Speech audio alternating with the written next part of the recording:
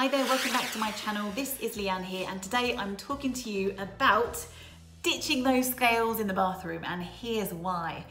So this video is specifically good for those of you, for example, that have said or are saying that you want to lose weight, or you want to release body fat, or you want to drop a dress size, however you want to word it.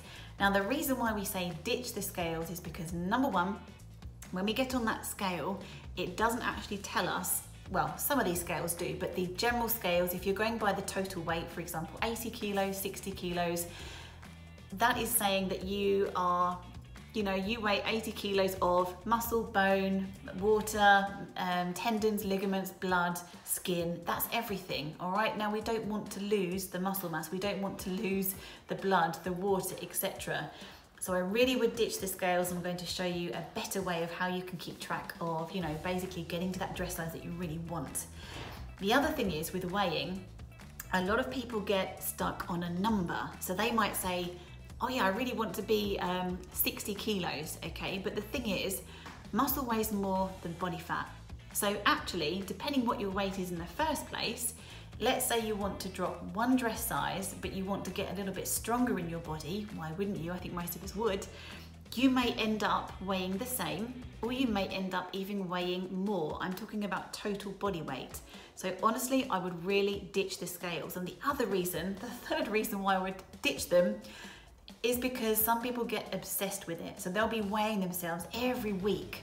And when they don't see that number change, or how they want it to change, they start to get, a little bit disheartened, and it can be demotivating. So honestly, ditch the scales. It's one of the worst ways. It doesn't tell you anything. It doesn't tell you how much body fat you have or how much muscle mass, all right?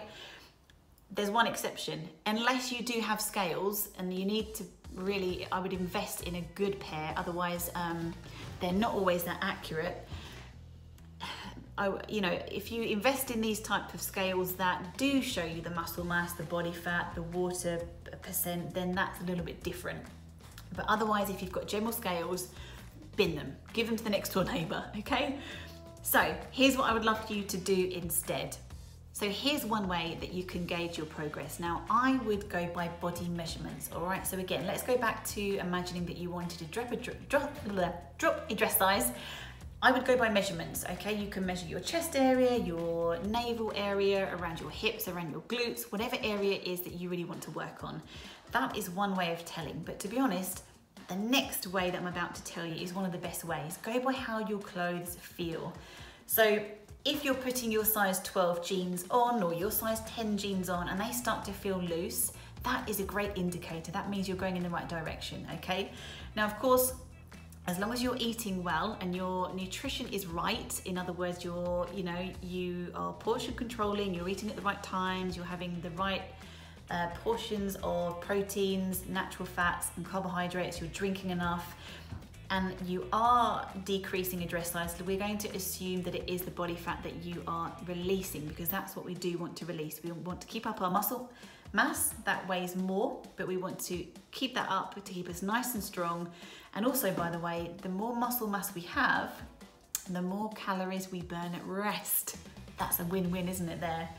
The other way, take photos. This is fantastic because the photos are not going to lie. They are going to show you the definition. You'll be able to, you'll start to see your abs come through. Whatever it is that you want to work on, you will really be able to see the change in your body by doing the photos. And I would take 3 different types. Front on, you can just wear, a crop top, ladies, and short shorts, or guys, just your shorts. A front photo, one of you at the side, and then I would go to the back as well. Get someone to take a photo of you full length. And again, I would maybe come back in 12 weeks time and redo the measurements, redo the photos, all right? Don't be doing photos every week, because it takes time to be able to change and transform. My final tip is, when you are on a journey of achieving a fitness goal, whether that's dropping a dress size, releasing body fat, whatever it is that you're aiming at, we always forget about the things that we can't physically see, all right? So focus, rather than focusing on the scales, we've ditched them, the next door neighbour's got them now. Focus on the hidden things, all right? I call them the invisible wins. This is things like how you're feeling, how your energy levels are, how great you feel when you get out of bed, all right? How your self-image is, how has your confidence changed? How much stronger you feel when you run up the stairs now, whereas before you was out of breath getting to the top. How's your flexibility? All these kind of things we almost forget about, all right? So it's not just about what we see in the mirror. Remember, it's about how we feel. Don't forget to subscribe to this channel for more tips like this on health and wellness.